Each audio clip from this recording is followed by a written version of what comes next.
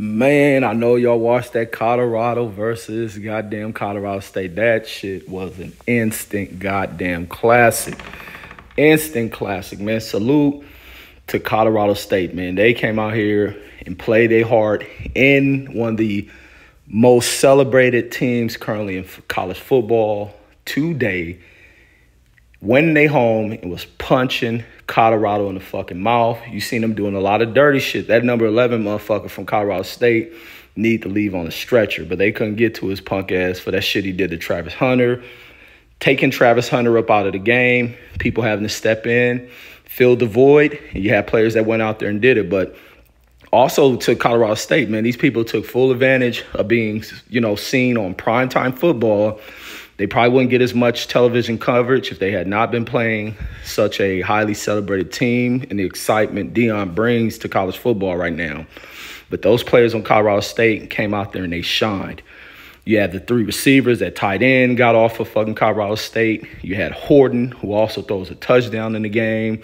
You had fucking the dude Lewis Brown got out there and ball. But they made some crucial plays that really fucked it up for their team, too.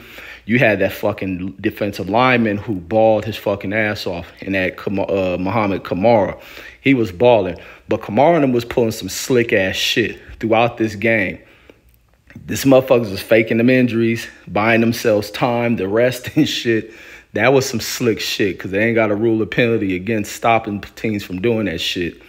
But they start letting a lot of fucking errors start to seep in, a lot of penalties. It wasn't so much of the refs making bad calls. In the first half, yeah, the refs probably calling a lot of bullshit, but those players are doing a lot of those penalties that cost their team. And they end up costing themselves late, especially Kamara, who's a star for Colorado on defense, made that penalty, got himself kicked out. And then you had motherfucking Shedeur Sanders. Oh, don't let me forget Shiloh. Shiloh with that 80-yard reception. He was flying. He got a fumble. He was flying down the field. He really fucking stepped up and showcased his talents and be the scene with that shit. But Shedeur got out there and got on this Vince Young shit, came out there, stayed poised, resilient, tight end, stepping the fuck up. Weaver in there doing this shit. Whole team start to step up, but they just got to get some more production in that run game. But this was a classic fucking game, a supreme classic fucking college football game. But that's all I got. Peace.